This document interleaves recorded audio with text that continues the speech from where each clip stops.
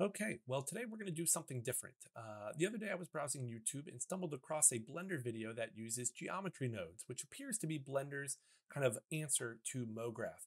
And so, what I thought would be fun to do is take something that was done in Blender and see how we can recreate it in Cinema 4D using Mograph. So, let's go ahead and take a look. Okay, so this video was by Chong 3D, and you can actually download the assets here. It is through Gumroad. Definitely recommend throwing a few dollars his way, since you can get some really nice looking kind of low poly 3D assets. But here's the effect we're going for here: kind of a transforming effect, very MoGraph like, Cinema 4D MoGraph like, where kind of pops up, it appears, and then it disappears and kind of goes to a helicopter. So that's what we're going to try and do. Now, I do want to point out this is not going to be the exact same.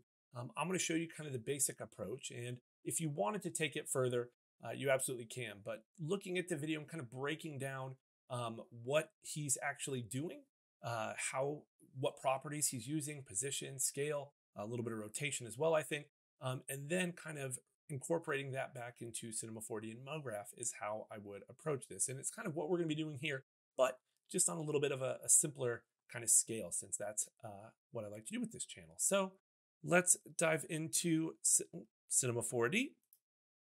Okay, cool. And here's going to be the end result. So wanted to show you guys what we end up with before we kind of delete it and get going. Now, the helicopter started doing something a little bit strange here. So I'm not too concerned about that.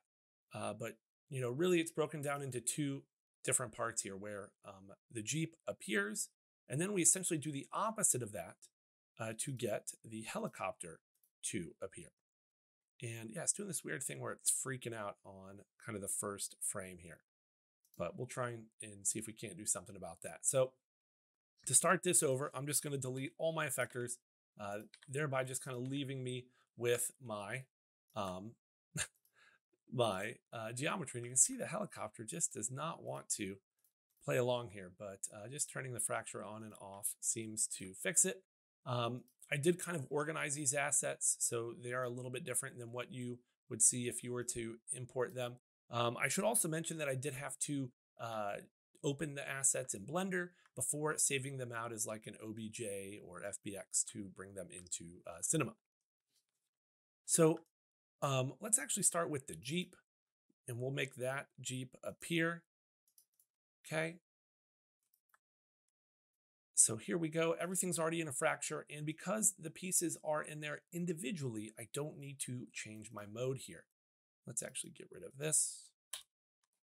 And now in the video, what I noticed is that there's several different motions going on here with the Jeep when it appears, in that it's kind of moving up and then back down. It's overshooting kind of the ground and then coming to rest, on the ground like that. So that's what we're going to do. And while we could do this all in one effector, we're going to get something a little bit closer if we use two effectors to achieve this.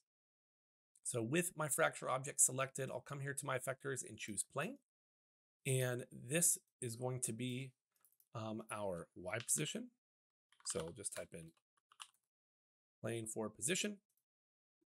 And this is just going to be the effector that gets it to kind of move up and down a little bit. So I do want some movement on the Y, but because the way this was brought in, it's actually not the Y we want. It's the Z that's making this go up and down. Okay, so we'll maybe do 20 centimeters or so, -20, I guess. All right, something like that. And now we can create our field. And we don't want to use a linear field for this, because what will end up happening here is it's just going to move it all up or down, depending which direction we move this. And that's not what we want. We want it to go up and then come back down. So rather than a linear field, I can use one of my other shapes, like box, capsule, cylinder, even sphere, but I'll go with a box, so that the way this works now, I'm going to get rid of that linear field, is it'll move up when it's inside and then come back down once it goes outside. Okay. So, in case you're a little new to effectors, we are telling the effector what we want it to do to our geometry in the parameter tab. This field controls the strength of the effector. And so outside of the outer box here is 0% strength. Once it starts getting inside, it's going to increase the strength until once it's inside the inner box or cube here, that it will be 100%. So think of this as 0% strength and 100% strength. And we kind of have a gradient in between here. And so as I move this, we can see it goes up and down. So that's kind of the first part of this, is now to just animate this moving up and down. So I'll keyframe the Z position at frame 0, go to say frame maybe 30, move this through, and keyframe it again. So that now when I play this back, you can see we get that little bit of overshoot. Now this still looks kind of boring and plain, not very appealing. And a big part of that is going to be the remapping here, specifically the contour. Now quadratic will give us a simplified way to kind of speed this up a little bit, smooth it out a little, depending which direction we go. And that's looking okay. I may actually want to make the inner offset a little bit, let's see, let's play with this value a little bit smaller. Yeah, I kind of like that. And then the last thing I'm going to do to give this a little bit more personality and character is to add the delay modifier layer. And while the smooth actually looks pretty good, really just adding a little bit more of an ease in, ease out on this, I want to use the spring blending mode.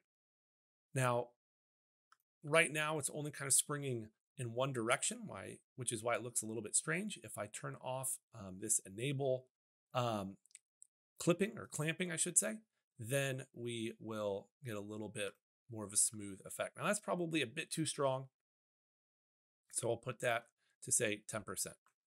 All right, so that's looking pretty good.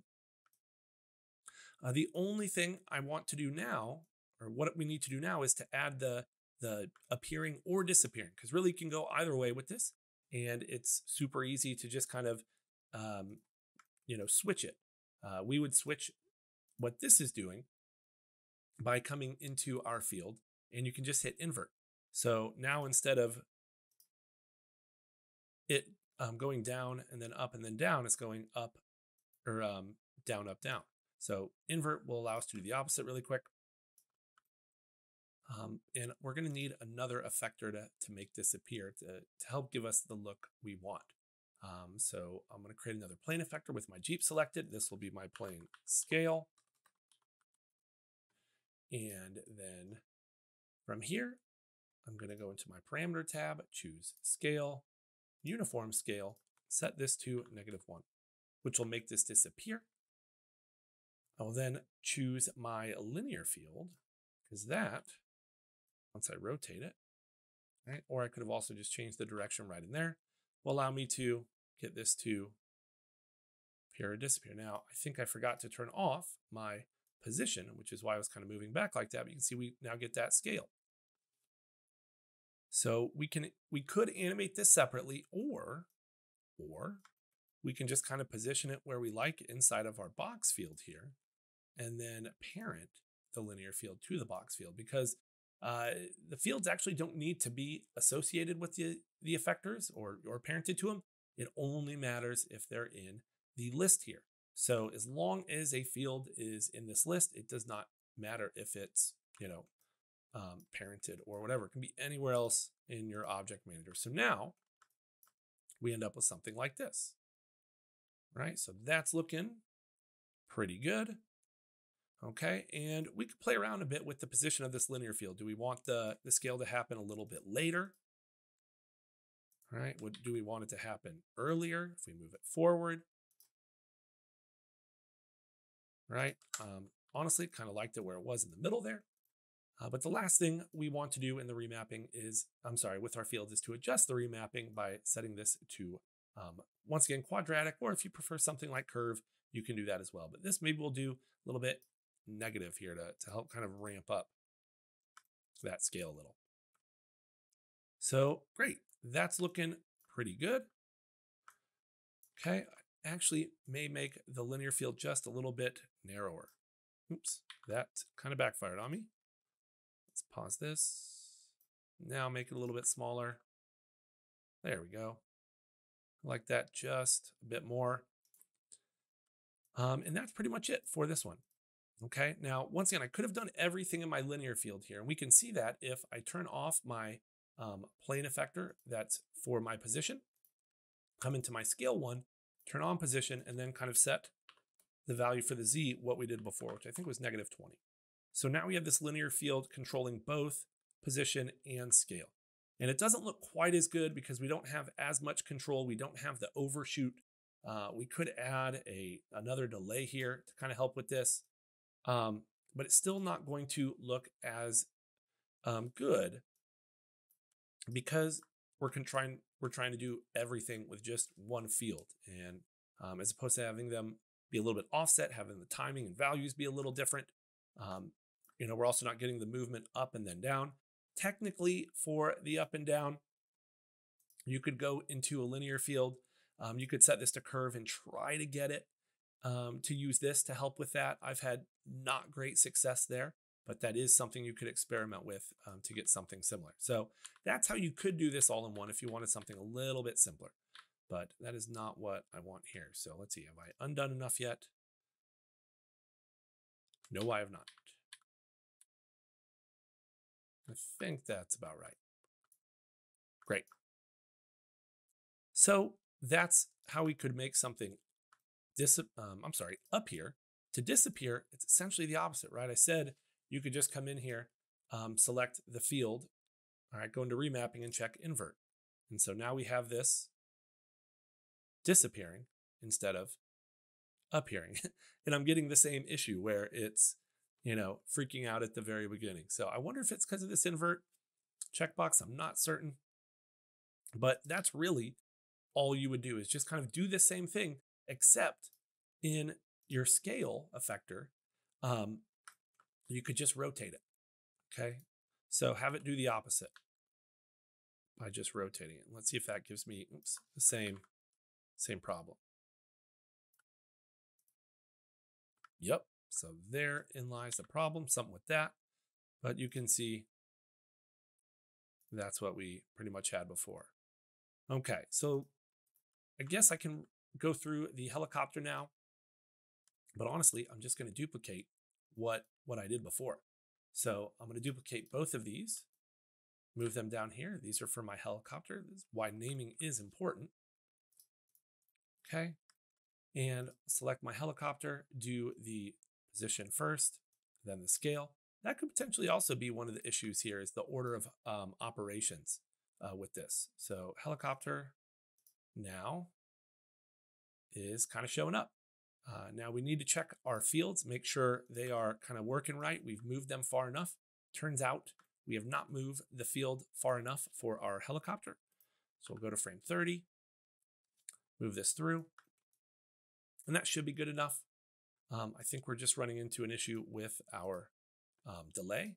And the delay can cause some weird issues. So it's not a bad idea to just turn those on or off when you get them to make sure, they're not the things causing a problem. But, once again, I don't see, let's see, that should be on. Linear field, it's having no effect at the moment. Box field is, I don't think I did apply both of these. Position, scale. So that's really strange. And I suspect some of this weirdness is because it's coming from Blender. And like I said, the axes is just a little messed up here. You can see Y isn't up on these pieces. It's Z, which is, I believe that's how Blender is, but I'm not 100% certain of that. So I think that's kind of what's causing some of this weirdness here. Now, one thing, I think I enabled invert here, so that can't be the problem. That is the strangest thing. So why don't we just start over? All right, so that looks good. Just keeping the position, cool. Now let's just add our scale. I'll just create a new scale effector, or plane effector that's working with scale. No reason to use that other one if it's giving me any issues. Okay, make sure I come in here and turn off position, scale, uniform scale, set it to -1. And now what I can do actually is use that linear field, which may or may not be the problem, and just drag it into my list there in order to get it. So that looks pretty good. All right, can add the delay back in there. Awesome. So now we're starting to get that. So this is up here and we wanted it to disappear. So I'm going to just take this field and switch its direction. So now we can see it's disappearing. We're still getting that weird issue on the first frame. I think the reason why we're not seeing it with the Jeep is because it's starting not visible. So I do think this is still just a problem with the axes of these objects being off, and I probably would go through and fix this if I really wanted to. Notice the scale is kind of messed up here. I wonder if I could come in here and just freeze all the rotations and scales, if that wouldn't fix this. So we'll see. Maybe I just made everything significantly worse. Or that fixed it. Awesome. So just freezing the transforms there, kind of put everything back to normal, made Cinema 4D like them a little bit better. I do think with this linear field though, we could also just make it just a touch narrower like we did the other one. Awesome. And then we can kind of mix these together by just turning both on at the same time. Now we may need to make the timing a little bit better. I think we actually want to slow down the helicopter just a touch. There we go. And so that is the end result. So looking not too bad. So that will do it for this video. Let me know if you liked it. If there's anything else you want to see, just let me know.